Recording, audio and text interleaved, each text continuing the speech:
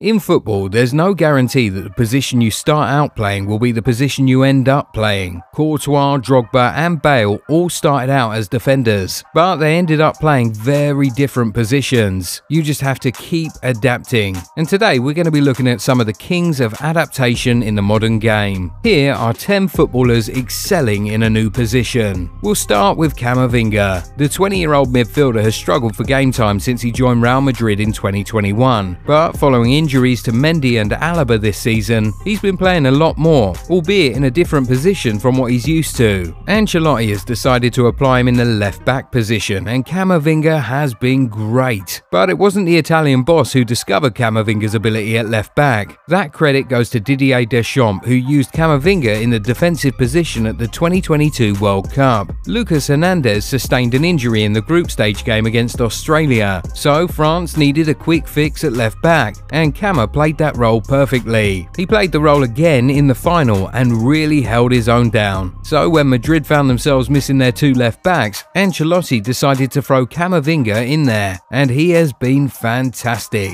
Now, will this change become permanent? It's hard to say right now, but time will tell. But while Cama's being moved from midfield to defence, Stones has it the other way round. John Stones is originally a centre-back, but has been asked to play at right-back by Pep a couple of times, more often since Cancelo left for Bayern in January. But on top of being moved from centre-back to right-back, Pep has also assigned Stones a new role in the last few weeks. These days, the former Everton man plays as a defensive midfielder while City attack, creating some sort of a box midfield which helps Pep's men maintain dominance at the centre of the pack. We saw this play out pretty fantastically, particularly in the Champions League quarter-final games against Bayern Munich. This little change of position for Stones has worked out so well for Pep that Klopp decided to adopt it. These days, instead of running up and down the right flank, Trent plays a much different role. He now slots into the midfield and acts as a second pivot, and so far it's worked so well for the team and the player himself. Trent, who has come under fire a lot of times this season for his performances, now seems to be getting back his old self in this new position. From struggling to affect games all season, Trent has now provided 5 assists in his last 4 games. Now that's the Trent we all used to know. But Calhanoglu is surely not the guy we used to know. During his days in Germany and AC Milan, we all knew the Turkish baller as an attacking midfielder. He played that role so well back then that he was often compared to Mesut Ozil. If he wasn't playing as a 10, he was perhaps cutting in from the wings or playing as a second striker. He has just always been an attacking-minded player. However, these days, Calhanoglu's role at Inter seems to have changed. He's now been transformed from an attacking midfielder to a holding midfielder, or a deep-lying playmaker if you like. In this new role, he seems to offer more to Inter, and considering they're now in the final of the Coppa Italia and in the semi-final of the Champions League, you have to say it's worked a treat. On the other side of Milan, however, it's Brahim Diaz who has had to experience a change of roles. The former Man City man gained popularity for being a brilliant attacking midfielder, or a 10 if you'd like, in his younger days, but he's seen his role changed under Stefano Pioli. Diaz, who has been on loan from Madrid to AC Milan since 2020, has been so influential in Milan's resurgence, and he's been influencing the game from the right side of attack and not the midfield. But the boy has been so good in his new position that former Milan and Italy coach Arrigo Sacchi said that Diaz has finally found his ideal position. And this might be really good for the youngster, because if he'll be returning to Madrid, he'd be more likely to secure a place in the first team as a right winger than as a midfielder. But while Brahim Diaz got taken out of the midfield, Granit Xhaka only got moved around within the midfield. Prior to Arteta's arrival at Arsenal, Xhaka was known primarily as a defensive midfielder, but the Spanish boss came in, convinced the Swiss midfielder to stay when he already had one leg out of the club, and gave him a new role which completely redefined him. Arteta bought Thomas Partey and gave him the role of a defensive midfielder, while he moved Xhaka to attacking midfield. and that role change seems to have worked really well. Xhaka's doing great further up the pitch and has already managed 10 goal contributions in the Premier League this season, a number he could only dream of in previous seasons. But here's one thing many of us never dreamed could happen: Luke Shaw playing as a centre-back. Since he burst onto the scene as a Southampton player, we've all known Luke Shaw as a left-back, nothing more. And if he could even try his hands in any other position, we would have thought it may be right-back or left-wing forward. But this season, we saw Erik ten Hag use him as a centre-back, and surprisingly, he has done so well in that position. United have been hit with injuries in the middle of the defence this season, with Varane and Lisandro Martinez sidelined for weeks. Knowing that he can't exactly trust Maguire in the middle of the defence, Ten Hag decided to throw Luke Shaw there, and he has been just great. Shaw has played more than just a few games as a centre-back for United this season, and even though we know this is only temporary, he has been truly fantastic in his new role. But while Shaw's change of position is temporary, Ben White's looks rather permanent. Ben White was a full-on centre-back during his Brighton days, and even his first season at Arsenal. But this season, after Saliba was welcomed back to the Emirates, Arteta started to deploy White as a right-back, and he has been truly fantastic in that position. He's great at defending and also fantastic going forward. He currently has 7 goal contributions in the Premier League this season from the right-back position. Ben White plays his new role so well that we'll doubt he'll ever go back to playing as a centre-back, except maybe during an injury crisis. But of everyone on this list, a person who a change of position appears to have helped the most is Joelinton. In 2019, Newcastle signed him for a club record fee of £40 million.